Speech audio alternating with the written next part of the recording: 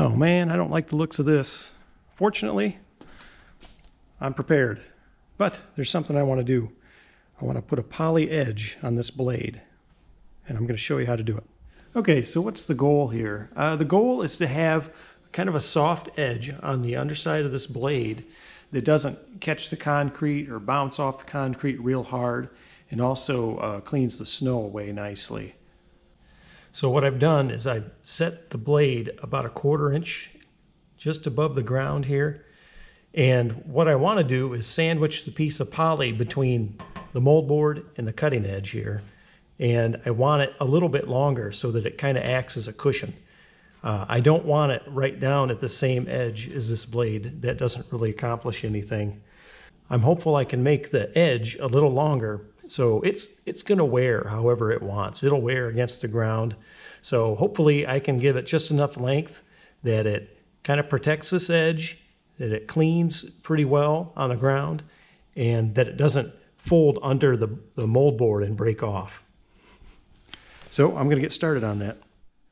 Okay, so I got the blade off the tractor and I got a sheet of poly here. Now what this actually is high density polyethylene. And you can get these at, guess where, local big box store. And I've had this sheet kicking around for a while. The issue I've got is that it's narrower than the blade, so I can't make just one piece that goes all the way across. That would be pretty nice. But instead, what I'm going to do is actually make 3 sections. I'm going to have a wider section in the middle, and then I'll have shorter sections on the ends. So I've got 2 bolts here, so I'll make that one section. 3 bolts in the middle, I'll make that a section, and then 2 bolts down there, and that'll be a section. Because the thing is, these outer edges, they're probably going to wear faster than the center, and that might make it easier to change out pieces if I need to. So I guess with that, I'll get started. What I'll do is I'm going to lay this, I'm going to take this off, take this edge off. I'm going to lay it on here, trace it, make a pattern, and then make it about a 1/4 inch wider. Then I will put the bolt holes in it, mark the bolt holes, and set it in there and just see how it goes. It's not hard. I've done this before. It's pretty simple, and I learned a few things last time, so hopefully I can get it right this time. All right, 1/2 inch socket.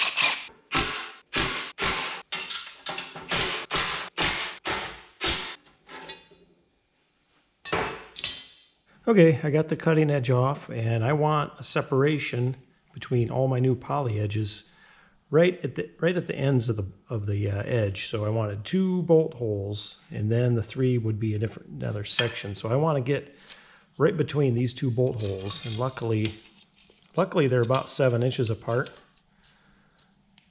So I'm going to take my old Sharpie and mark it at about 3.5 inches. And that's just so when I lay my sheet out, I know where to make my cuts. I could do that on the other side too here. Then another thing I noticed is I got this yardstick here, and it's about exactly a 1/4 inch wide. So what I'm going to do is I'm going to lay this right on the edge of the poly, stick that yardstick on there, and then make my mark on the poly with that. And then I'll have a piece that's exactly a 1/4 inch wider than this. All right, got my edge lined up, these edges lined up together, flush. Then I'm going to add my 1/4 inch spacer. Go ahead and make a mark.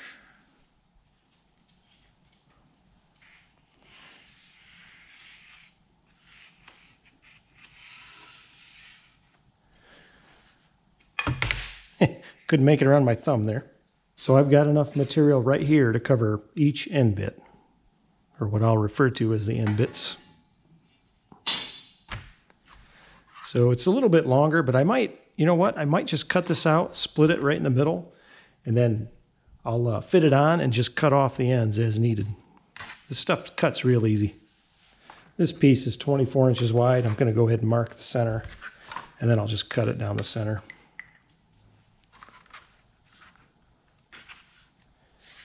$24, $12. Doesn't have to be perfect. Even though this is black, a red Sharpie shows up fairly well. to cut it, I'm going to try these good old tin snips.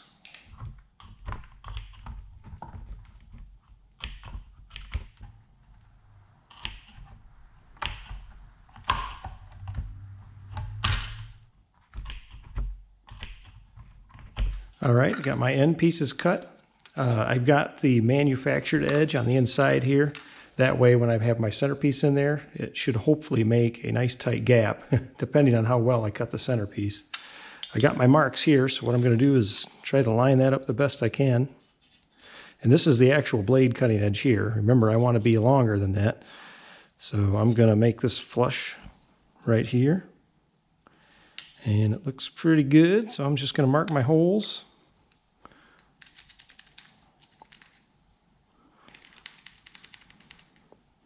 And the excess will be cut off here. And I will chamfer it just like on this blade. All right, I'm going to make my centerpiece now using the same method. And I've got my marks here and here, and as long as my material's wider than those marks, I should be in good shape. And it is. I only have to cut off about a ½ inch right here, so it's working out pretty well.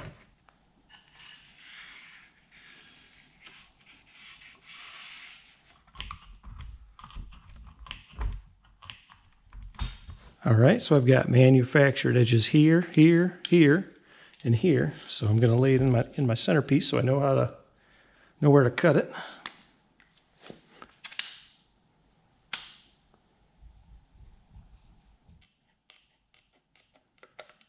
All right, let's see how it fits together.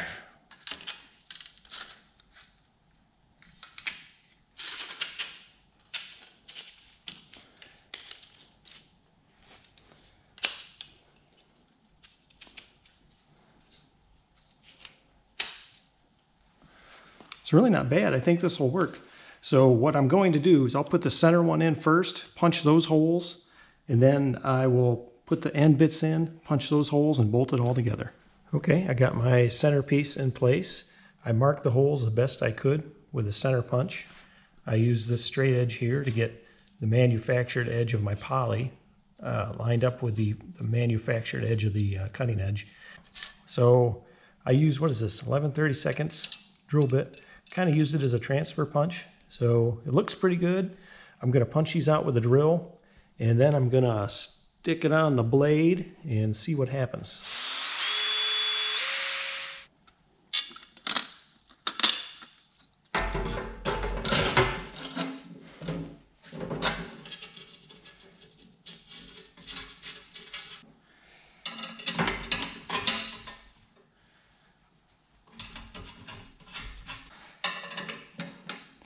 Looks like this one walked a little bit.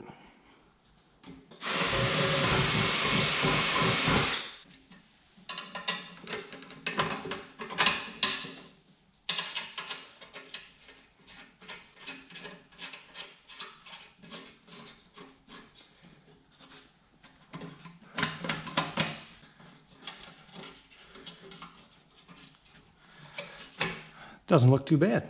Okay, now let me get one of these end bits on.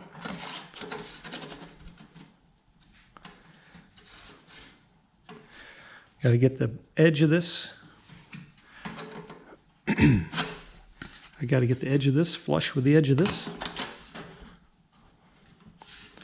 Looks pretty good. There's a good tight gap right there. I think I'll clamp it.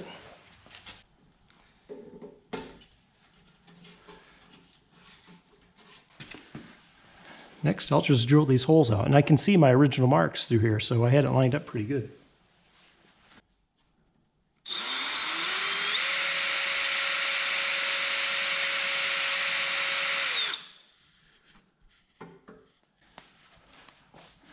Helps if you got a sharp drill bit. I don't have any of those.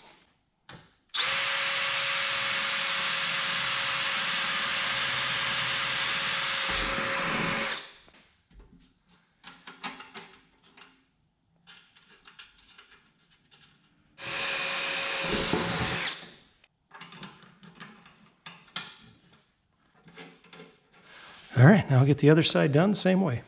Well, it looks pretty good. I got a pretty consistent edge here. I got pretty tight gaps. This one isn't quite as tight because I think I had the cut edge on that one.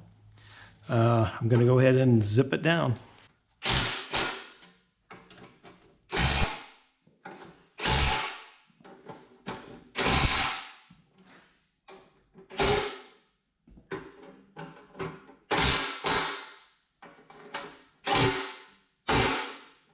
All right, that looks pretty good. Now I've got to trim these off. I was pretty fortunate these carriage bolts were long enough. I did this before on a 165 that I had a blade for, and the bolts that came on the blade were too short when I sandwiched everything together. I had to go out and get new bolts. Not a big deal, but it's kind of nice to not have to do that. I'm going to go ahead and try to cut it flush with the edge of the blade. It doesn't have to be perfect, but it shouldn't be sticking way out. Oh, there's the blade. I'm going to chamfer that too.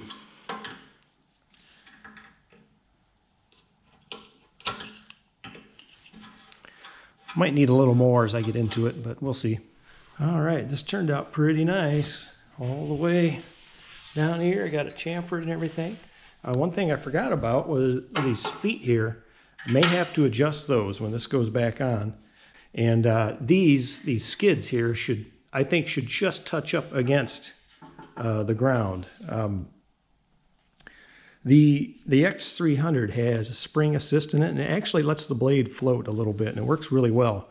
I don't want all the weight of the blade on these. They'll just wear out really fast. You know, same with the edges. So you have to do a bit of adjusting here and there to get it where you want it. All right, I think we got it here. I've got the blade just touching up against the ground, and then I got this foot, or this skid, adjusted downward, so it's just touching. It's not really a lot of weight on it. Now, I did have to bring it down a little bit. I had it too high. There are half-hole adjustments here. There are multiple holes in this skid, and then there's 2 holes up here on the blade that you can choose from, so you got to get it set where you want it, and then try to find the next closest hole. So overall, I'd say it turned out pretty well. Anxious to use it, see how it works out, but then again, part of me hopes there's no snow. So by doing this, hopefully I will ensure a mild winter. Hey, I hope you found this useful. Thanks for watching.